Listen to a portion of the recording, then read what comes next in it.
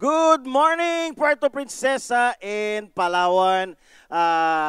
Welcome to our segment ngayong umagang ito. Fresh na fresh Monday morning for everybody that's watching our live telecast. Para sa mga hindi natin kasama sa live telecast, you're watching from a replay either sa Facebook page natin or sa ating YouTube page. And we're happy that you're here joining us today. Narito na po tayo sa ating segment we call #Devoshare, kung saan pinag-uusapan natin at hinihimay-himay natin yung revelation of the Word ni God sa atin ngayong araw na to.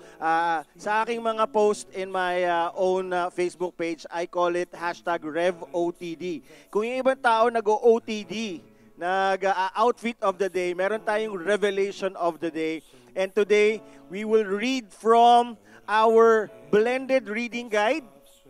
Kasi ang ating ginagamit sa Live Church is the blended reading guide ng YouVersion app sa Bible. If you have an Android or you have an iOS phone, pwede mong i-download yung YouVersion app. At dun sa YouVersion app, merong 1 year through the Bible reading guide. What we're doing right now is ginagamit natin yung blended reading guide. Bakit siya blended? Kasi merong Old at saka New Testament. And today, very exciting yung ating devotion. Ang pinamagatan ko itong devotion na to na Tugon. Di ba? Tinugon na ni Lord at pwedeng tugunan ni Lord ang lahat ng ating mga panawagan sa Kanya o yung ating saklolo sa Kanya. Kasi ang sabi ng Jeremiah 33:3, sa English version, sabi doon, "Call unto me, and I will answer thee." Sa Tagalog, ang sabi dito, "Tumawag ka sa akin at sasagutin kita, at ipapahayag ko sa iyo ang kahanga-hanga at mahihiwagang bagay na hindi mo pa alam." Sa Jeremiah 33:3, I was reading from the Ang Salita ng Diyos version. Nakakakilig, di ba? Kasi ang sabi doon, ipapakita ng Panginoon sa iyo or ipapahayag niya sa iyo ang mga kahanga-hanga at mahihiwagang bagay na hindi mo pa alam. Kaya ngayong araw na to, kung ikaw ay merong hiling sa Panginoon, meron kang, "Lord, ano na bang mangyayari?" Para sa mga nanonood ng ating live telecast, merong mga sabi-sabi na baka daw ma-extend yung lockdown, hindi na siya enhanced community quarantine. Ang sabi, ito daw talaga ay magiging full lockdown dahil maraming matitigas ang ulo sa NCR, labas ng labas. Actually, hindi lang sa NCR. Nakikita natin everyday sa ating pagbagtas ng mahabang national highway na meron talaga mga tao na sawang-sawa na siguro sa bahay. Tamad na tamad ng maging tambayani. But today, we want to talk about ano ba ang tugon ng Diyos if ever ma-extend ba ang lockdown na to, ano nga ba ang ating gagawin? May question ako sa sarili ko kanina, and this is my devotion. I'm sharing sa inyo yung devotion ko. Ang sabi ko, ikaw ba'y hinang-hinana o pinanghihinaan na sa sunod-sunod na pagsubok na ating hinaharap?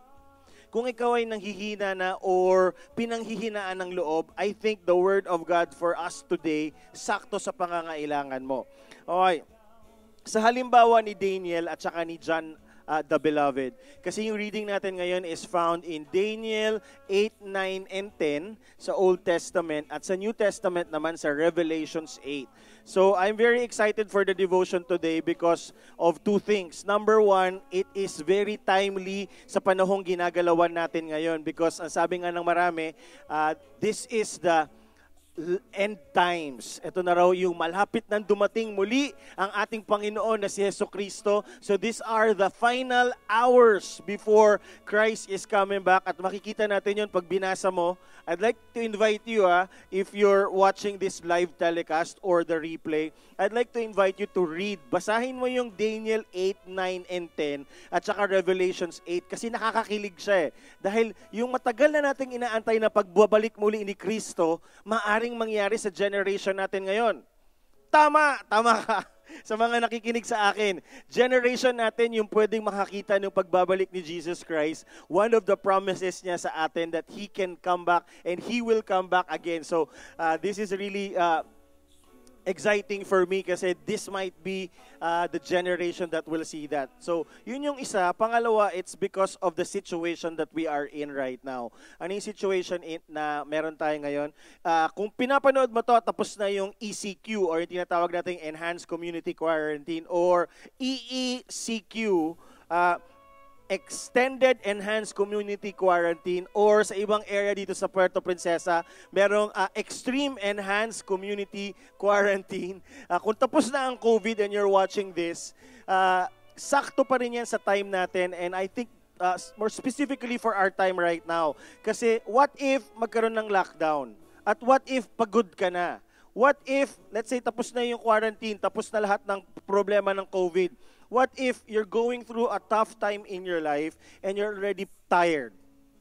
Pagod ka na at gusto mong makakuha ng kalakasan. And I'm telling you today, bago tayo mag-dig deep into the Word of God, because today we have 15 minutes of Devoshare kasi ang Life Kids, they will resume their devotional tomorrow pa. So we have more time. And I'm very thrilled because tinugon ni Lord at pwedeng tugunin ni Lord ang mga tanong mo at ang tanong ko, or yung tawag natin sa Kanya na parang, Lord, saklolo, hindi ko na kaya, I need you. Because first, Jeremiah 33:3 says, call unto me and I will answer thee. Pero dun sa example ni Daniel, sa Daniel 10, actually, ang nangyayari dito sa scripture na to is 3 weeks nang pagod at 3 weeks nang nagfa-fasting si Daniel. Now, I'm not saying na mag-fasting ka rin, although it's a good thing to fast. A few years ago, meron kaming ginagawa sa Champion Youth Philippines wherein nagpa-fasting kami. And dito namin kinuha yung prototype or sample nung 21-day fasting. Kasi ang nangyari, let me just explain to you what happened in the scriptures. Dun sa babasahin natin maya-maya ng onte. Ano ang nangyayari sa Daniel 10? Previous to Daniel chapter 10, nakakita ng vision si Daniel of what is happening and what will come. So dun sa vision ni Daniel, medyo nabagabag siya. If you read talaga, medyo mahaba kasi kaya hindi ko mababasa ngayon. Pero if you read Daniel 8, 9, and 10, may nakitang vision si Daniel at medyo nabagabag siya. Sa sobrang bagabag niya, nag-fasting siya. Hindi siya kumain for roughly 21 days. At hinihiling niya sa Panginoon, Lord, ano ba yung ibig sabihin nitong dream na to? Lord, ano ba yung ibig sabihin ng pangitain na to? So, andun na si Daniel sa point na pagod na siya, naghihina na siya. Can you imagine, hindi ka kumain ng 21 days? Nasubukan po namin yan, 21 days of eating just vegetable and water. Medyo nakakapagod. So, yung sitwasyon ni Daniel right now, dito sa ating devotion is, he is tired.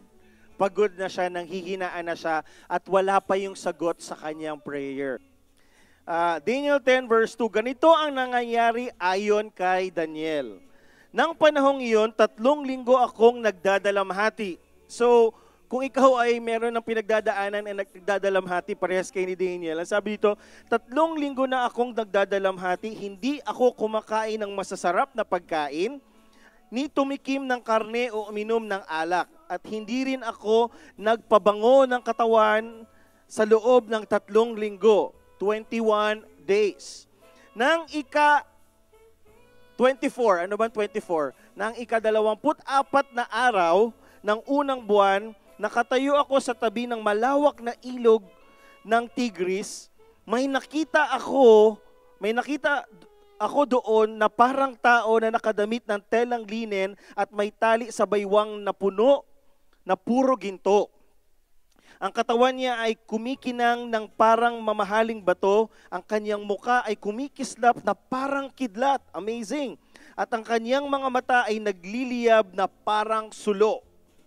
Ang kanyang mga kamay at ang mga paa niya ay kumikinang na parang makinis na tanso, at ang kanyang tinig ay parang ingay ng napakaraming tao. Ako lang talaga ang nakakita ng pangitaing iyon, hindi iyon nakita ng mga kasama ko, pero nagsipagtago sila dahil sa takot. So ano nangyayari dito? After ng fasting ni Daniel, may nagpakita sa kanya, ang sabi dito, like the Son of Man. Now, this is, some people would say this is an angel. Some people would say this is Gabriel. Some people would say this is God, Jesus Christ.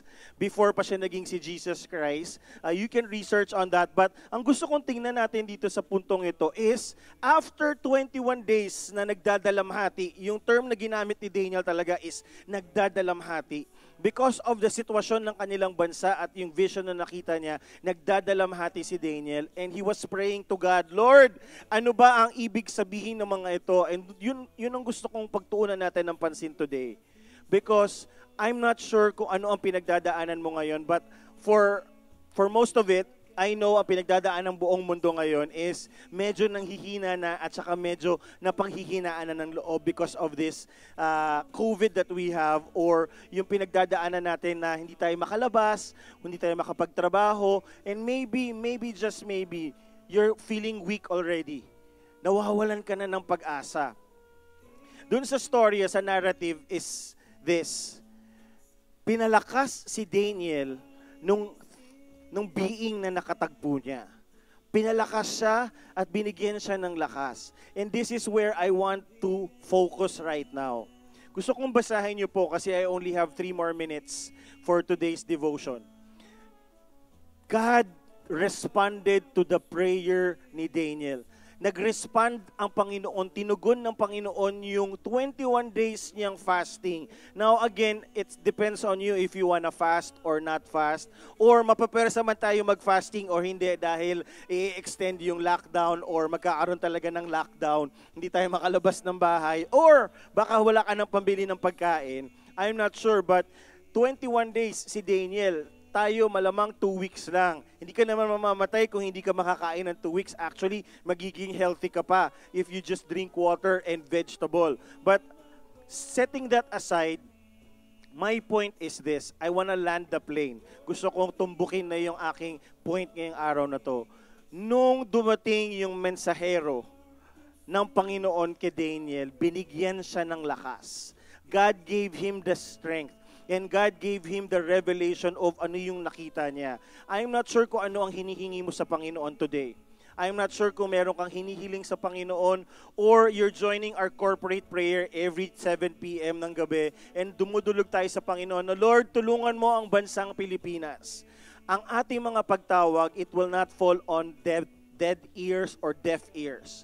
Ang ating panalangin, diniringgin ng Panginoon at diringgin niya. At ang pinakamaganda nun, His promise to us is this, that He will respond. Sabi niya sa Jeremiah 33:3, call unto me and I will answer thee. My prayer is this, naway sa ating taus-pusong paglapit sa Diyos, fasting man o hindi, presado man tayo o hindi, sana katagpuin tayo ng Kanyang presensya. At sa pamamagitan noon ay mapawi ang ating panghihina. Ulitin ko po, naway katagpuin tayo ng presensya ng Panginoon katulad ng pakikipagtagpo ng presensya ng Panginoon after 21 days of fasting ni Daniel. And even si John the Beloved, kasi nung nakita niya yung being, talagang nagpatira pa siya, talagang nawalan sila ng energy.